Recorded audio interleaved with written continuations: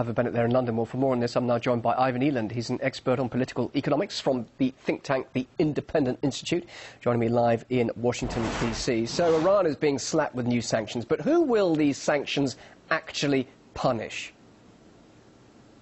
Well, sanctions are a blunt tool, and they try to make them razor sharp, but they never are, and this will probably hurt the Iranian people. And when you bomb a country, it unifies the population with the government, even if they don't like the government.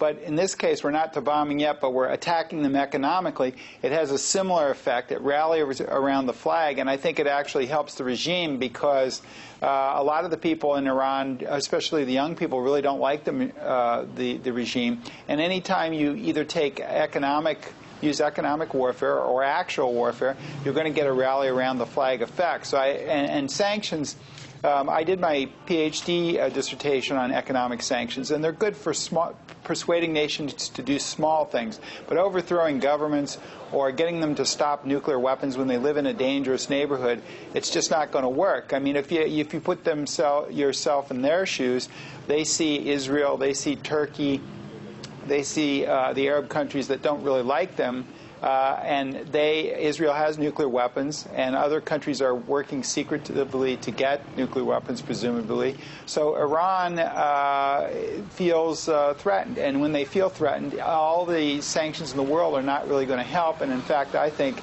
it'll probably push the population to support a regime that they wouldn't normally support. There is, of course, an opposing thought, isn't there? There you are saying military threats and sanctions could rally support for the regime, but indeed, the Russian Deputy Foreign Minister said recently that events that we're seeing, the pressure against Iran at the moment, is perhaps an attempt to bring about regime change. And surely that is exactly what the West really wants, isn't it? Yes, I think that's true, but it's not going to work. I mean, sanctions rarely do. Even in the case of South Africa, where regime change occurred and sanctions were placed on, people associated the two. But in reality, most revolutions happen internally, not from external sources. We're seeing this in Egypt and Tunisia and Libya and a lot of other Arab countries, Syria. The U.S. didn't start those revolts with sanctions or anything else.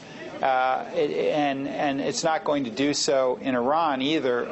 The sanctions, if anything, will have the opposite effect. The US and, of course, European countries are very concerned that Iran is building a nuclear weapon. Otherwise, I suppose it wouldn't be considering the anti-missile defense system, although many political reasons behind that too. Is the threat really real? Do you think Iran is developing a nuclear weapon? Well, I think they probably are, but we have to be careful after the false intelligence on the Iraq thing, and I think the U.S. is taking a backseat to the IAEA because of that in this case.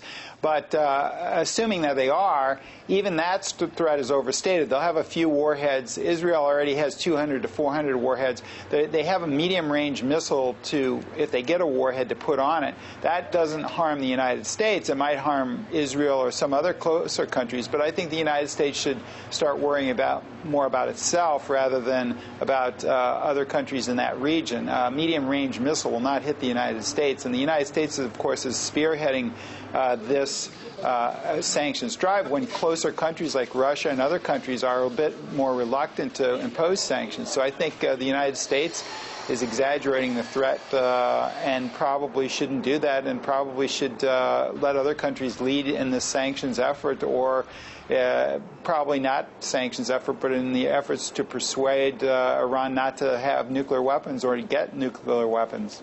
Ivan Eland, live in Washington. Thank you very much indeed.